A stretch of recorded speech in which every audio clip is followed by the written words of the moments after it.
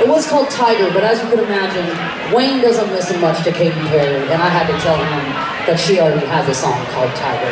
No, we can't do that. We can do it. So this is Tiger Dreams. We'll override it. All right. Alright, here we go. I love you, Mike. Love you so much.